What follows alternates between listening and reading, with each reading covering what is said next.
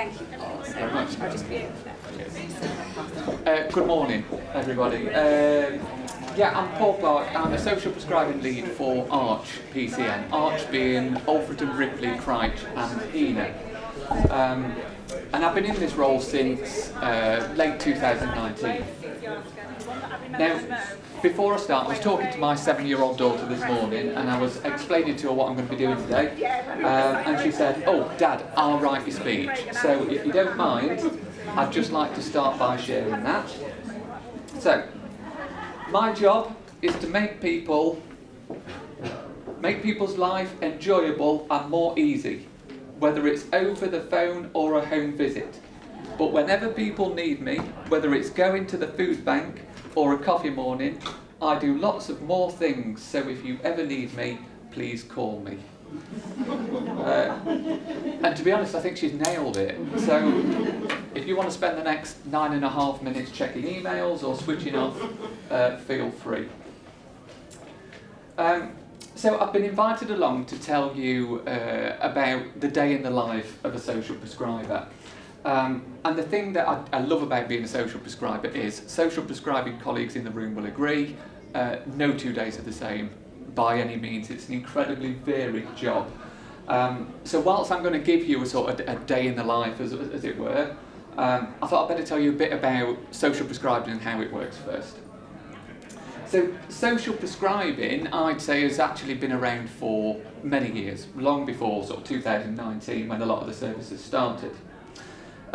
For example, before I came to work at Amber Valley CVS in 2019, I was working for a care navigation team which was offering a very similar service to social prescribing. And some of you might remember from years ago the old VSPA service, the voluntary sector single point of access, again a very similar offer to what social prescribing does. So anyhow, back in 2019, the NHS had come to this realisation that GPs were seeing people with issues that couldn't be resolved by a GP working in isolation.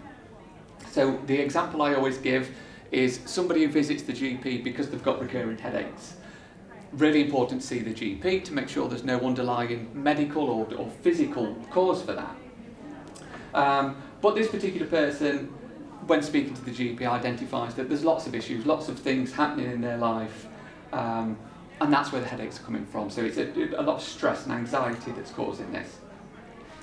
Now the GP can describe and prescribe antidepressants for that. They can signpost to the IAPT counselling services. But what they can't do in the few minutes that they've been allocated to each appointment is get involved in that person's life and plan with them a way to make things better.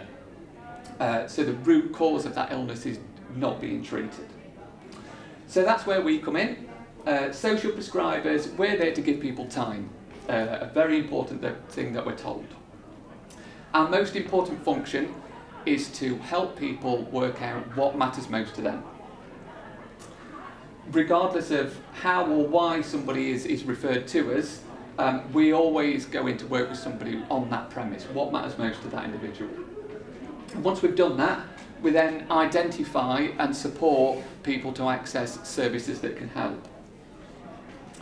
Now, as I mentioned, I work at Amber Valley CVS, so although I'm carrying out an NHS function, I'm actually based in the voluntary sector, and I consider myself really lucky to be based that way. We've got hundreds of member organisations that are offering support and services in the community, so it's very rare these days that I come across an issue that somebody's having where I struggle to find the right service to get them involved with. Even if I do, there is a way around that, which I'll go on to talk about in a minute. Now, I think there's still a lot of misconception generally about social prescribing. I think there's still a lot of people who don't know what a social prescriber is. But I think primarily due to headlines that I had a quick look through and printed off yesterday, like this. So this is the Times saying, doctors urge to offer more gardening courses and fewer pills. We had a recent headline due to some funding that's been released. GPs prescribe cycling lessons for the unfit. And this lovely one from the Mail Online, NHS drive towards prescribing patients gardening and cookery courses is based on little evidence. And does go on to say, social prescribing involves referring patients to any activity from history classes to chess clubs. Now, I think people imagine that we're kind of just swanning around these different activities and having a lovely time.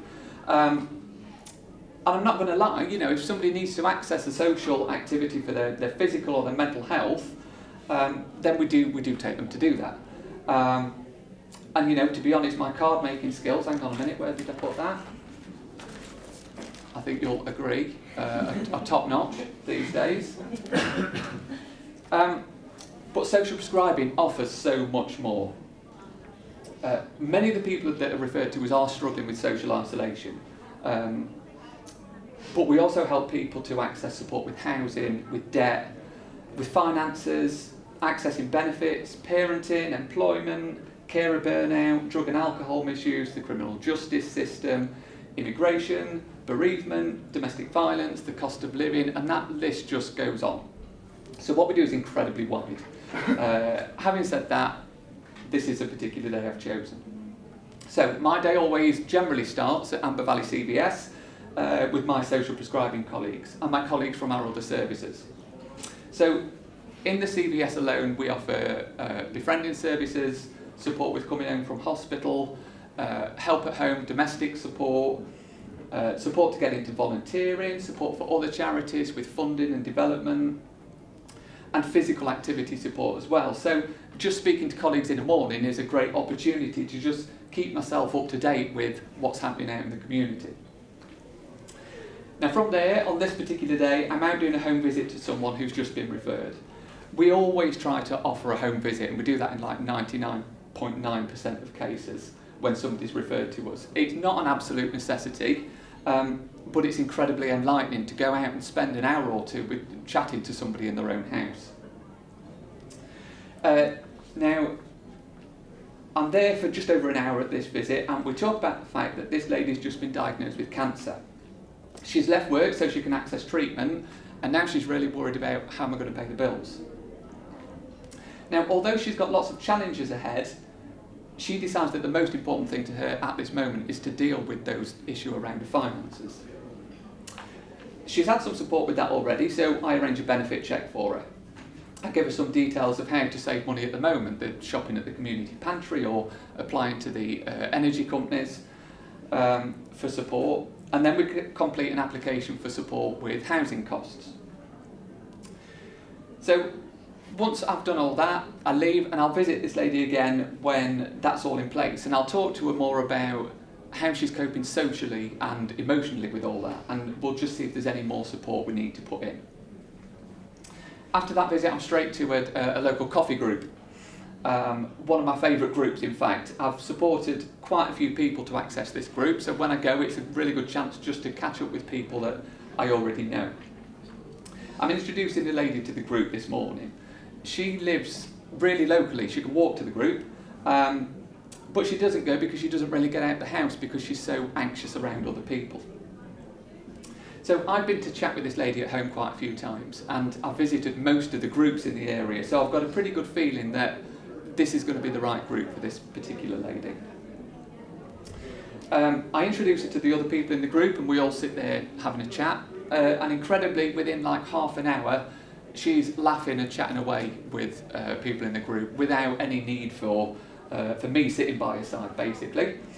So I take that opportunity to just duck out with somebody else in the group because their benefits have been messed up by DWP. So we sit and call DWP. We have a painful 45-minute on hold, as you do, which this person would never have, because of their anxiety, they never would have sat and waited on the phone for 45 minutes. But when we get through, we get all that resolved. And then we go back and join the group.